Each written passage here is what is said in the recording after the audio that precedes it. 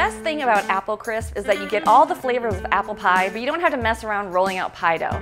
It only takes about 20 minutes to put together, and because it's practically foolproof, anyone can make it.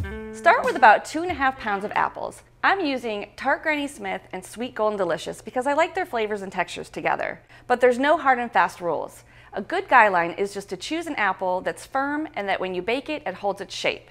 Just remember to avoid Fuji's and Red Delicious because although you might like to eat them on a hand, they bake up mushy and flavorless. Now you need to peel, core, and thinly slice the apples. And here in the CHOW Test Kitchen, we use this fast method. First, peel them using a regular vegetable peeler. Next, stand the apple stem side up and cut off one side, avoiding the very center. Now lay the apple on the flat side and cut off another side, avoiding the center again. Turn and slice on the flat sides 2 more times until you have just the core left. Now you can easily slice the apples into uniform pieces.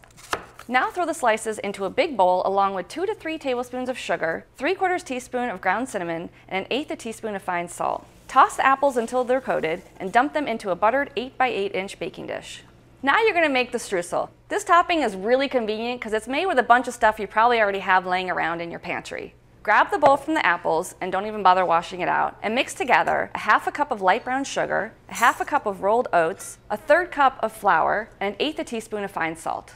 Then add 4 tablespoons of cold unsalted butter that's been cut into small pieces. Mix it together with your hands until it forms small clumps and the butter is evenly distributed. Unlike pie dough, you really want to get into this mixture and form the clumps with your hands, because if you don't do that, you're going to end up with just melted butter and a dusty flour topping instead of the nice crispy streusel morsels that you want. Now sprinkle this over the apples, breaking it into nice uniform pieces so you have a good streusel blanket on there. And then just throw it in the oven and let it cook for about 50 minutes to an hour. Now you have a simple but delicious apple crisp. You've got tender and bubbling apples, it's got a little bit of cinnamon flavor, and buttery, crunchy streusel. You can serve it warm with a little whipped cream on top for a cozy fall dessert or even just for a holiday potluck. And that's it, the easiest way to make apple crisp.